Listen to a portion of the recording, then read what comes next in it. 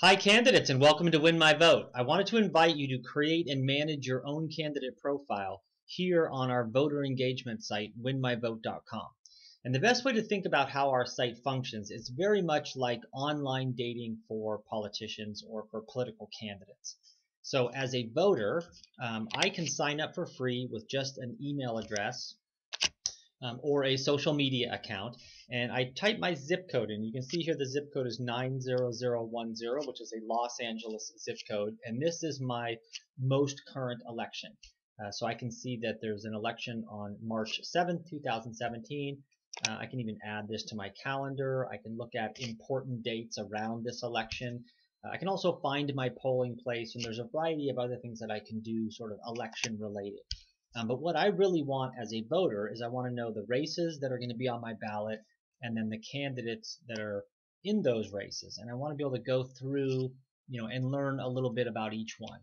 So you can see here that all the districts are displayed. You can collapse the district that you're not in if you don't want to see it.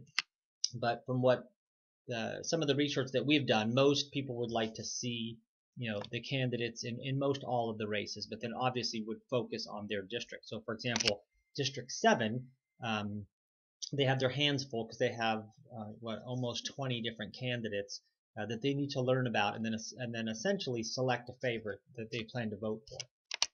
So as a voter, I can not only see all the candidates profiles here, but I can click on it and I can learn a little bit more about each candidate, and I can hear directly from that candidate. So for example, Paul Well, E. now at Amori 5, a new here. candidate announces he's running for mayor of Los Angeles. I'm running for mayor of Los Angeles, and I am here to ask you to vote for love. And if I say great, I can look at the other candidates, but if I decide to vote for this candidate right here, I can just click his star that turns green. And then you can see when I go back to my main ballot, his nameplate is now turned green. He's moved into the first position. And you can also see the percentage of votes or the percentage of favorites that he has here. And this is just a demo ballot, so you'll see some numbers that will switch pretty quickly. But with that, I can access this from my phone or from my tablet or on my way to the polling place, and I can be quickly reminded, of the candidates that I plan to vote for. So from a candidate standpoint, you can sign up. Building a candidate profile like this that you see is free. Adding it to the ballot or becoming an active candidate on a ballot is normally $99.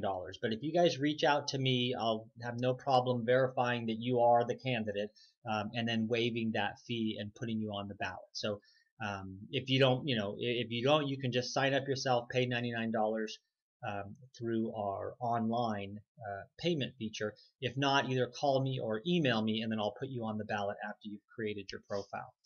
But you can see here that you just hover over the content that you want to add or edit, and you can do it really easily like this. So for example, this main area right here, you have a choice of using an image, text, or video.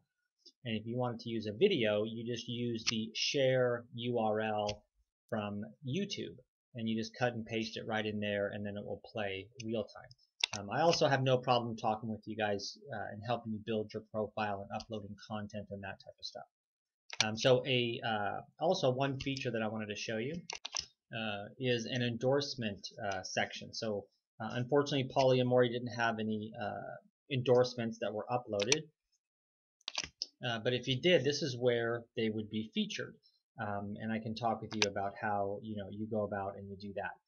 So as a voter, I could again learn a little bit about the candidate, and then I can click here to see any endorsements. So this guy, Eric Garcetti, I met him about 10 years ago.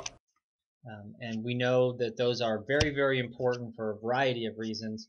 And I may even then, select this candidate. And as you can see here, now I have two favorites, or I'm sort of creating a short list. So you can do that, and then you can decide that, okay, this is my guy that I'm going to vote for, and that can get locked in, and again, you can move on to the next race. So as a candidate, you can get a lot of feedback on how you're doing, and I can work with you as well as far as the numbers of voters that are favoriting and when they're favoriting and those types of things. So again, feel free to reach out to me at 415-867-9554, or you can email me at jim@winmyvote.com, and in the subject line put candidate profile.